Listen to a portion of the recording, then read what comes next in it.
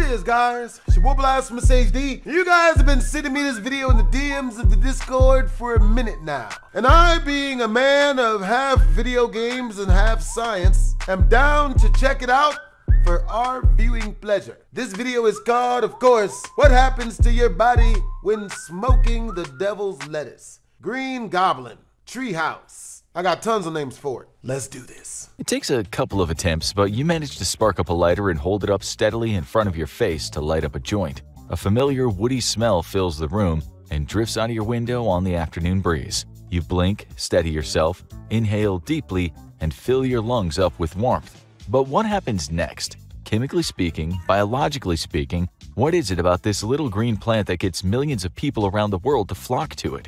How long has humanity been consuming it? And what exactly is it doing inside your body, inside your mind? To start, let's have a look at the chemical composition of the cannabis plant itself, rolled up in a joint in your hand.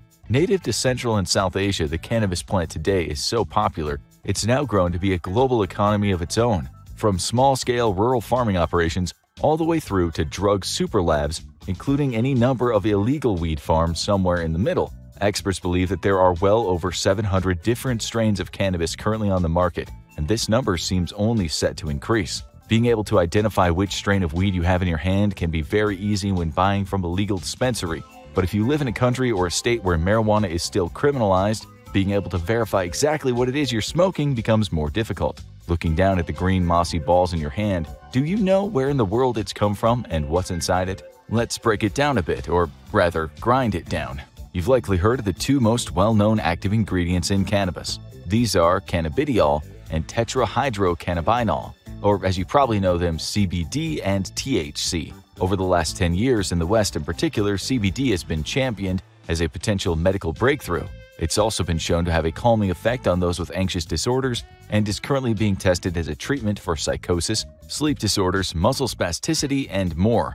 You might have seen ads for CBD oil products popping up in your feed claiming that it can solve any number of ailments. Research is ongoing, however, results vary. In the case of curing cancer, for example, so far there's no evidence to support that CBD has any kind of effect on the disease, despite what people on the internet might be saying. So, you smoke CBD to get high, right? No, CBD is usually extracted as an oil, and on its own it will not get you high. But it's still psychoactive, meaning it alters your mental state, typically leaving you feeling more calm and mellow. The feeling of being high comes from the main active component in marijuana, THC. Typically found in much greater quantities than CBD, THC can have a powerful psychoactive effect. To see what that means in practice, let's follow it as it enters the human body. You take in a deep breath of that joint and let the smoke fill your lungs. In this example, you're going to be our test subject, and you will be smoking weed. Smoking is one of the most direct and quickest ways to get high. This is because the smoke from your burning marijuana contains high levels of THC. The smoke is then inhaled, filling your lungs. At this point, you might experience some irritation, manifesting in the iconic smoker's cough from introducing an alien substance into your lungs. This, however, is not unique to smoking weed, as you're likely to see the same from people smoking or vaping conventional tobacco. The lungs are designed to quickly and efficiently transfer oxygen into the bloodstream when we breathe. Therefore, they have the capacity to take in large quantities of gas in one breath and get any number of elements or compounds from that gas into our bloodstream, and fast. The lungs aren't just empty chambers, they're full of tiny little air pockets called alveoli. The average human adult has roughly 480 million alveoli in their lungs, constituting about 1,500 miles of airways. That's the equivalent of driving from Miami to New Hampshire for our American viewers, or Madrid to Copenhagen for our European viewers. For everyone else, it's roughly 13,636,363.6 bananas lying end to end. Anyway, back to your lungs. In each alveolus, the THC from the smoke is transferred directly into your bloodstream, which then carries it all over your body, including to the critical area, your brain. As a result, it often only takes a matter of seconds for the user to start feeling the psychoactive effects of what they're smoking. So, let's crack your head open and see what's going on inside. Sorry, this might hurt a little. The THC and CBD bind themselves to receptors throughout your brain. The amygdala, for example, is responsible for anxiety, emotional responses, and fear. CBD dulls the activity in this part of the brain, but the THC component can stimulate it. While many users feel calmer after having smoked weed, others can feel a heightened sense of paranoia and worry, particularly on the come down as the calming effects of the CBD wear off. Looking at other parts of the brain impacted by the CBD, we have the basal ganglia, which is involved with motor control and planning, the neocortex, which processes sensory information, and the cerebellum, which is the center of motor control. All three of these areas are impacted by smoking weed, resulting in you feeling slower in general. Reflexes are delayed, information takes more time to process, and motor functions and speech slow down. Driving under the influence of marijuana can be very dangerous as a result. One study in the UK found that fatal accidents are 1.65 times more likely to occur when the subject is under the influence of marijuana, while another study in Canada found that accidents could be 2 to 4 times as likely. Most countries have strict laws for driving under the influence of weed, with zero-tolerance policies, made stricter by the fact that it can take over 48 hours for weed to stop showing up on a blood test. If they're testing your saliva, it can be up to 72 hours. Urine can be anywhere from 3 to 30 days, and it can even be tested in your hair follicles for up to 90 days. Fortunately, you won't find many traffic cops that are plucking out your arm hair for a routine traffic stop. However, it would be reductive to think that all weed does is dull your brain. THC is a very active component that stimulates a lot of neural activity. Colors look brighter, sounds are louder, music sounds more rich and layered. Food often tastes better under the influence of THC, giving the subject the illusion that they're really hungry. That's right, this is why so many people using cannabis experience the famous munchies, which is why having a stoner visit your home is potentially extremely dangerous to the state of your snack pantry and chip supply. Many people report having heightened imagination, being able to think outside the box or come up with fresh and exciting ideas. Artists all throughout history have partaken in recreational drugs in an attempt to broaden their horizons, dulling a lot of the negative sensations, such as feeling pain and anxiety, coupled with the stimulation from THC, results in feelings of euphoria. In short, you, our human test subject, have gotten high. But what does this high actually look like? Here's where it gets really interesting. Let's bandage your head up and take a look. So far, we've only focused on the THC and CBD, but there are hundreds of active components within cannabis, which vary in quantity and intensity depending on which of the hundreds of strains the user is consuming. On top of that, there's the method of consumption. While smoking or vaping gets the chemicals into the bloodstream quickly, the high only lasts around 3 hours or so. Many users instead take gummies or bake brownies and cookies. When weed is absorbed through the digestive system, it takes a significantly longer time to kick in, but when it does, the user can experience highs that go on for hours, even up to a day, as the digestive system slowly releases the chemicals into the bloodstream. All of this makes studying the effects of marijuana very difficult. As with almost any study, there are the caveats of which strain is being used, how the test subject is ingesting it, and who the test subject is. The human brain is an incredibly complex thing indeed. If you took a sample of the human brain that was the size of just 1 grain of sand, that sample would contain 100,000 neurons and 1 billion synapses. Now multiply that by 860,000 and you've got a human brain, just like the one that's sitting in your head, watching this video and feeling very smug about itself. Being able to quantify and measure exactly what's happening in an organ far more advanced and complicated than the computers we're studying it on has been a challenge in medical science for decades and will likely continue to be one for a very long time.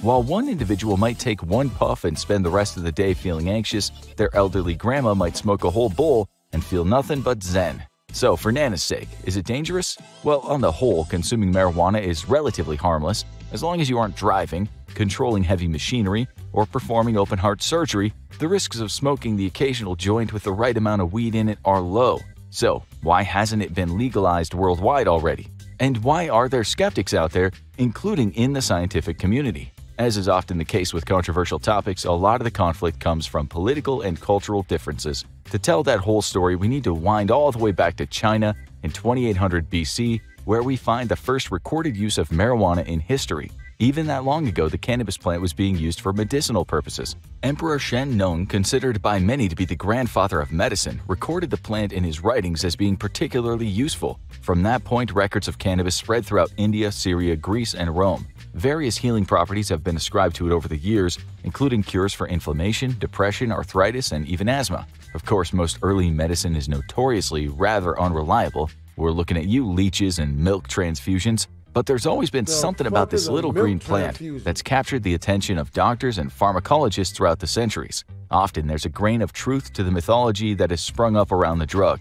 In Hinduism, for example, the god Shiva is given the title of Lord of Bhang because cannabis is his favorite food. For centuries, many Hindus believed that if you were suffering from a fever, it was the god's hot breath of anger upon you. Rituals were conducted where you would be given a quantity of cannabis to consume, so you would find favor with Shiva again, and your fever would pass. With modern medical science, we know that THC acts in the hypothalamus of the brain, reducing the body's temperature and therefore counteracting fevers. So, where did it all go wrong for weed's PR team? Why is it that many people in the West now include cannabis in the same conversation as crack, cocaine, and heroin, as opposed to paracetamol and penicillin? Well, medical marijuana was first introduced in the West in 1841 by William Brooke O'Shaughnessy, an Irish physician who spent years studying all kinds of different medicines in India. But the real origins of the USA's problem with marijuana began 200 years before that, in the Jamestown colony in 1605. Dissatisfied with the return on investment they were seeing, the English, and King James I in particular, demanded the colony change up the crop they produced to hemp, a plant within the cannabis family. The crop was a massive success and became the key to the early expansion of the American colonial settlements. George Washington himself famously grew hemp as one of his 3 primary crops on Mount Vernon. The plant was used to manufacture ropes and fabrics, but following William Brooke O'Shaughnessy's findings from India, Americans began to experiment with the plant's medicinal properties. The USA was still in relative infancy, with many laws and prohibitions being established. Drug laws at the time involved labeling products as being poisons, which restricted them to being legal only if prescribed by a pharmacist. Even then, the debate about cannabis varied from state to state, with some issuing it with the poison status and others believing it was exempt from these rules. At the time, opium dens were rife across America, and alongside them a number of hashish parlors popped up in which people would smoke various forms of hemp and cannabis. By 1880, these establishments were seen as quite fashionable, with many of the upper classes frequenting them. It's estimated that there were roughly 500 such parlors in New York City alone. The laws needed to be strengthened further still. Fraud and corruption were rife in the drug industry, with many falsely labeling their products for the sake of profit.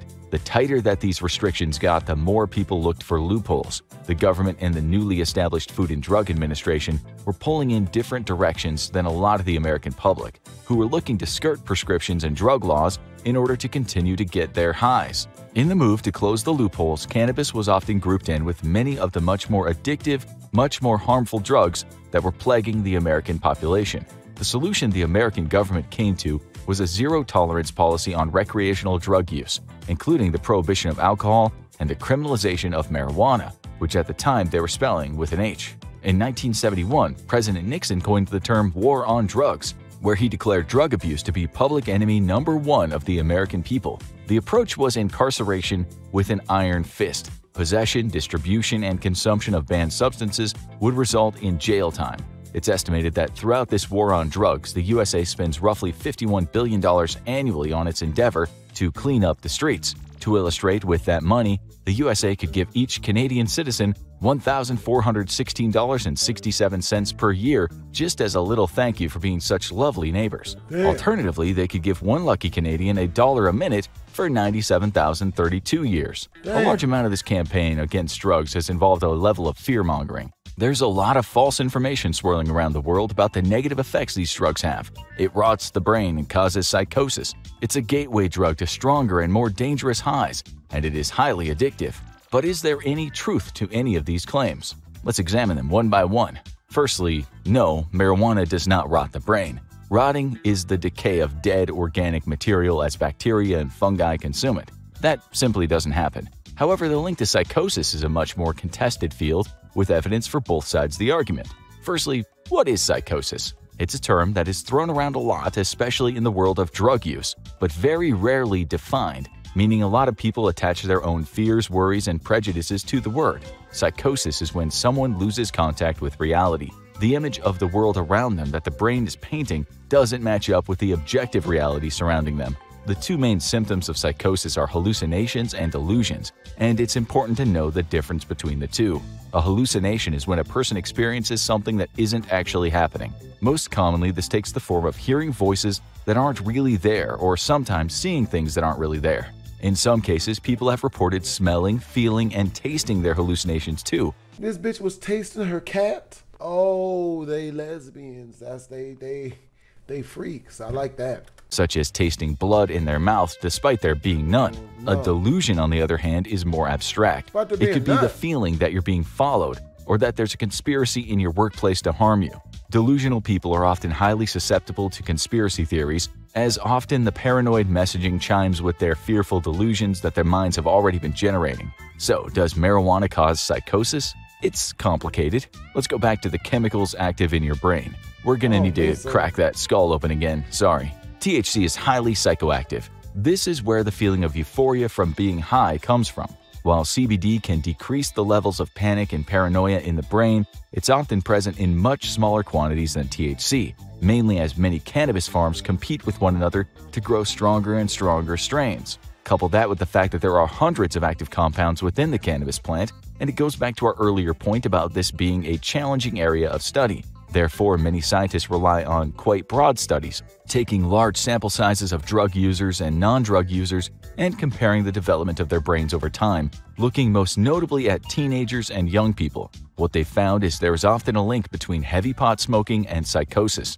There are cases of people living with schizophrenia and bipolar disorders where the heavy use of marijuana is linked to the onset of those symptoms. What has not been proven, however, is that weed was the cause. Most scientists believe that weed can, in some cases, accelerate the development of underlying psychotic disorders. The brain is a very complex and delicate thing. If somebody has an underlying psychotic condition, then the consumption of drugs that alters their state of mind and heightens activities within certain sections of the brain can naturally lead to an exacerbation of those symptoms. Schizophrenia is believed to affect 1 in 300 people, while bipolar disorder affects 1 in 100. While these are quite small percentages, they are not insignificant. THC does carry the risk of triggering a psychotic episode if you're genetically predisposed to having a psychotic condition. The chances are very low and won't affect the majority of the population, but they are still there. Next, is it a gateway drug? The experience of a chemical buzz in the brain is a sensation that many of us try to chase in our lives.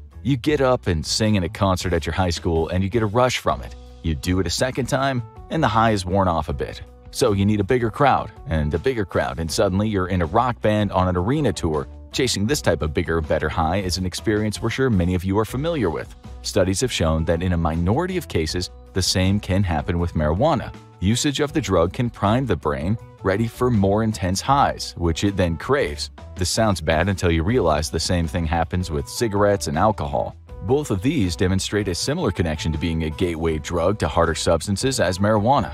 So why are those not held up to the same level of scrutiny? One thing studies have shown is that there is a much more powerful gateway drug out there: trauma. A difficult childhood, experiencing abuse, and going through acute pain and suffering are all far more likely to result in a person developing a dependence on hard substances. Weed is often a part of that journey. How the hell? What? But in these cases, it seems to be a symptom more than the cause of the problem. But is it addictive?